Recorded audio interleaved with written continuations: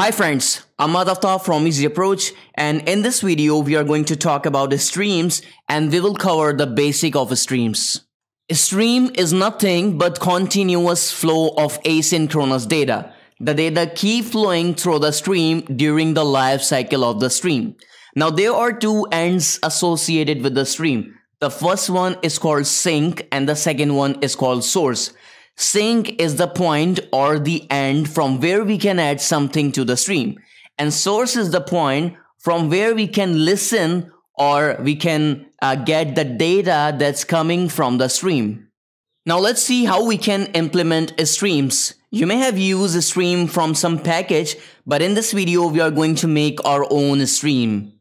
Now let's see how we can make a stream. So first you have to come at the top and you have to make a variable of type stream controller. So this would make a stream for you. So just come here and let's write final stream controller.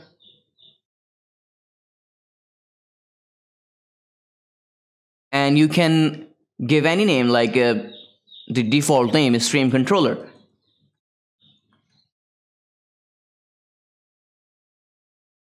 So this would make the stream for you. And now let's add something to the stream so that we can listen to the data that's coming from the stream. So what I'm doing, I'm making a function for adding the data to the stream.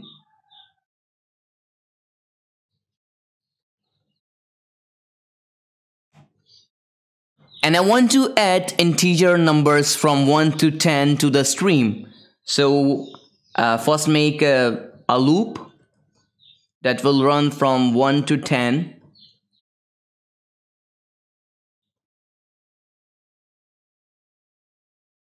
But before adding the data, what I'm doing, I'm giving some delay so that we can see the data that would be coming from the stream on a screen in kind of a timer-like way. So for adding the delay, just write here future.delay. And you have to give here the duration. So I want the delay of 1 second, so you can give here. And we need to use here await. And since we are using await, we need to use here async as well. Sorry, not here. Here. And now to add the data to the stream, we need to have the sink end of the stream. So you can get the sink end of the stream by using stream controller.sync.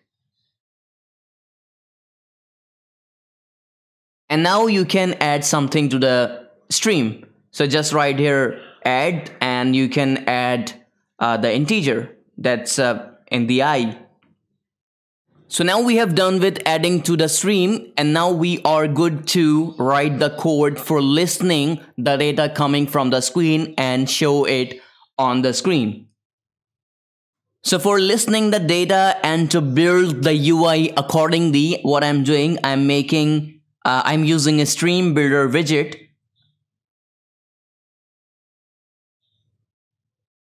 So just you have to write here stream builder. And firstly, you have to define the stream, the source of the stream. So what you can do, you can just write stream controller.stream. And now here, you first need to write context here. And the second thing is the data.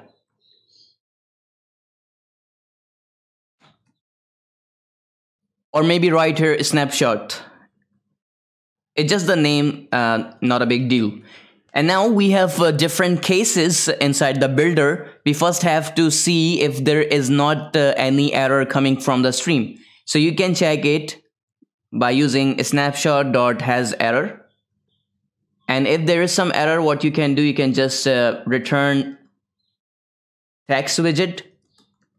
So it would render the text widget on the screen based on the data coming from the stream.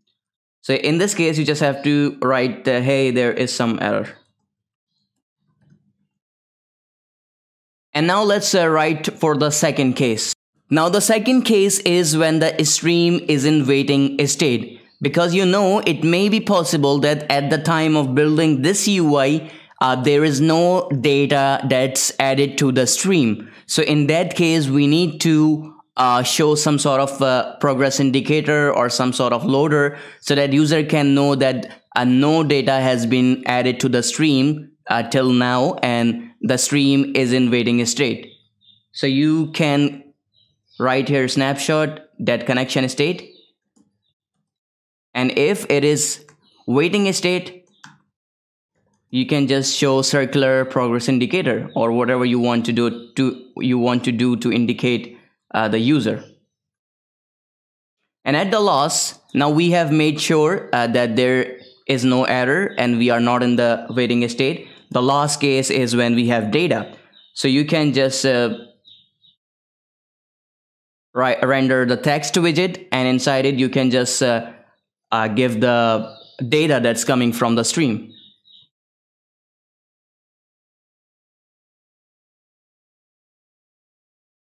So you can get the data by using a snapshot.data.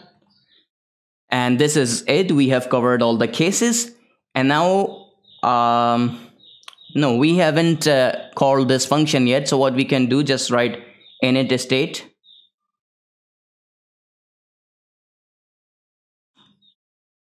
And inside it, let's call this function.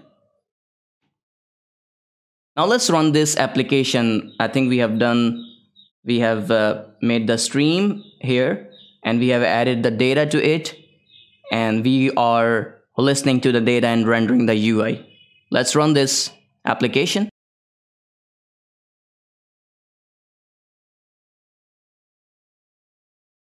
So you can see the numbers 1, 2, 3, 4, 5, 6. It's kind of a timer like way. So we can do one thing. I think it's not so much prominent.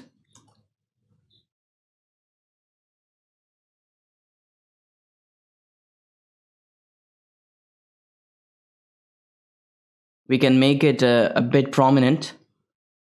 Now let's run this application again.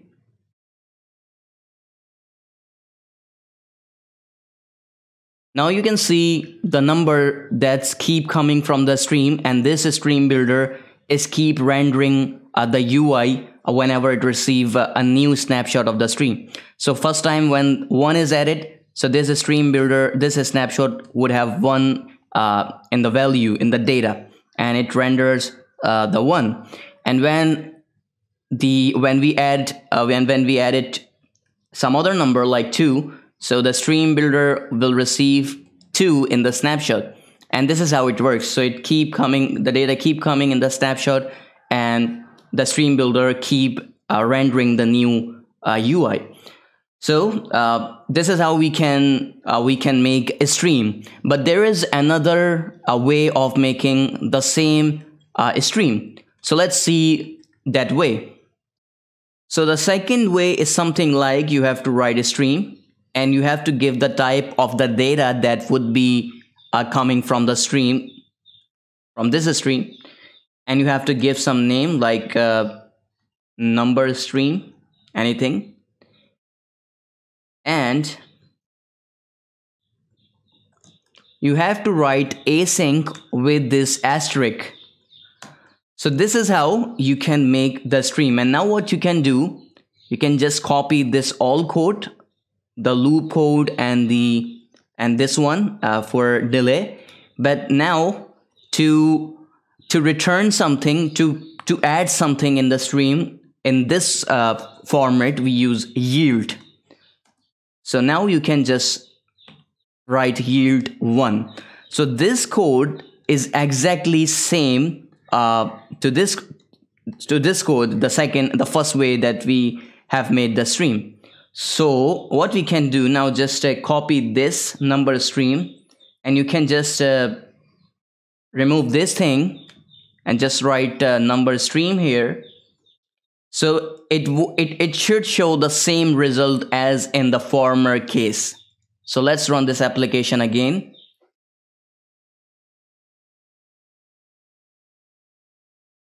So you can see it's still showing the same result. So this is the second way of making the stream. Now there is one important thing. When you make this type of stream, or when you make a stream by using this syntax, you don't need to worry about the memory leak, because whenever the function is completed or the stream is completed, the Dart itself or the compiler itself closes the stream. But when you make a stream by using this syntax, you have to close the stream explicitly, and you can see it's still giving some warning like a close instance of the sink. So in that case, what you have to do in the dispose, when the UI is destroying actually, or when the activity or the screen is destroyed, what you have to do, you have to call or you have to close the stream. So just you have to write this syntax, and now you can see there is no warning. So this is how you can make your own streams. You may have worked already on the streams as I did, but now we have covered how we can make our own stream. So this is how we can make the stream. So there's one version of the stream. Here's the code. And the second version of the stream is this. In this case, you don't have to worry about closing the stream or worrying about the memory leak. But in this case, when you make your stream controller, you have more power, but you have more responsibilities as well, as you have to take care of the memory leak yourself, and you have to close the stream yourself. Now, there's one great thing about the stream, that you can apply functions to the data, live to the data that's coming from the stream. So now let's see what we can do with the stream and what sort of function we can apply. Now let's say if I want to listen only to the data that is actually the even numbers, because we are dealing with the numbers. Now I only want to listen to the numbers that are only the even numbers. Now let's see how we can do it. For this we have to use where, and inside it we have to give the condition, and all the data that would pass the condition would be listened. So here it is, where you receive the number or the data. We can just return true or false.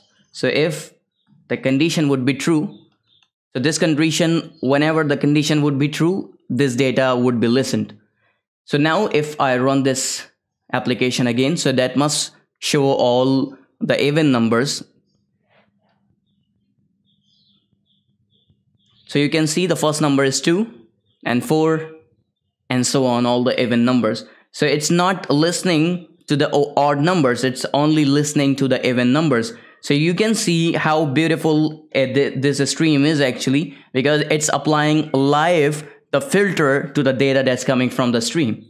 Now we can do one thing more. So this is one of the function that I like most about streams. There's another function that is map. To map the stream of something, of some data, to the stream of some other type data. So that's another beautiful function. So let's say if I want to convert the stream of integers as they are, and I want to convert it into a stream of strings, we can do by using .map. So what we can do, just you can get the number here and just return the transformed or the other type data. So what I can do, just write number, and here just write number. So this would return some string instead. So just restart the application.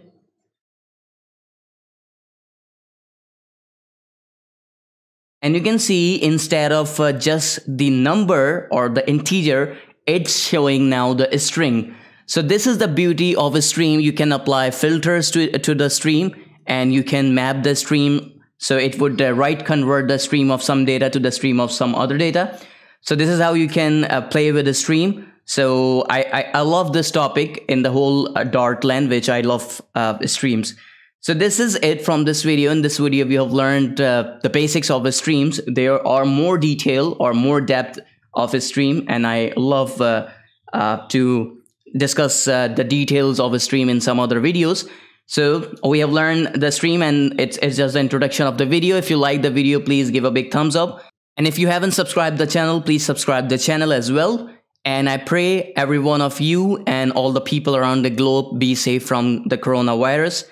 And I pray, inshallah, we would overcome this soon. So thank you for watching.